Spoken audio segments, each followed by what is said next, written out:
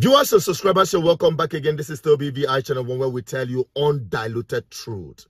And I'm bringing you this gospel truth to Africans who are religiously enslaved.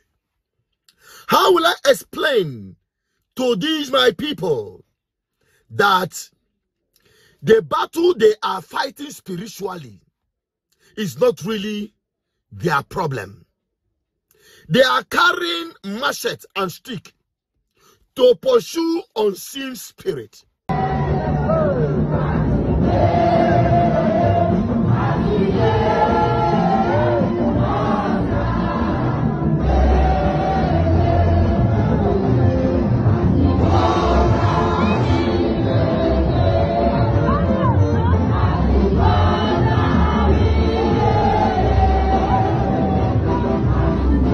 Even as the Bible told us that the battle we are fighting is not flesh and blood, but principalities and powers and rulers in the high places that they cannot see.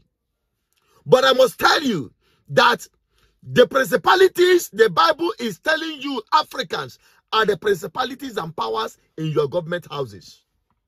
How will I explain to these people that by carrying machete and stick in church, praying fire down will not change the economy, will not better their lives, will not provide security for them, will not provide food on their table, will not create job for their children?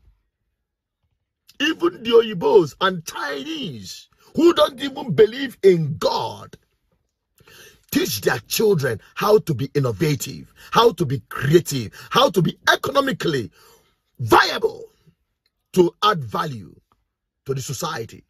But in Africa, they'll teach your children how to do fire. Fire in what? I am not here to mock any religion, especially the Christians, because I am a Christian, but I am not a church goer. Because this church madness and brouhaha had drowned Christians. Many of them have perished because of lack of knowledge. And that knowledge is what we're bringing to you. I'm telling you this truth. I just hope you help me spread it, so that Nigerians especially will know that if they like, let them pray from now to the next century. With the crop of people in power today as we have, it will only get worse.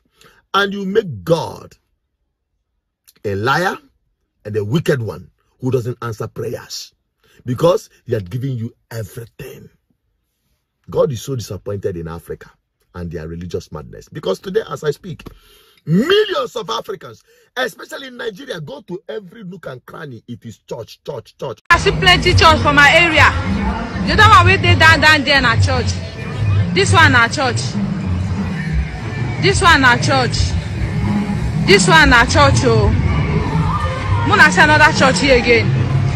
The other one where you see in a church, Living Faith. For one area, we have about 6 churches.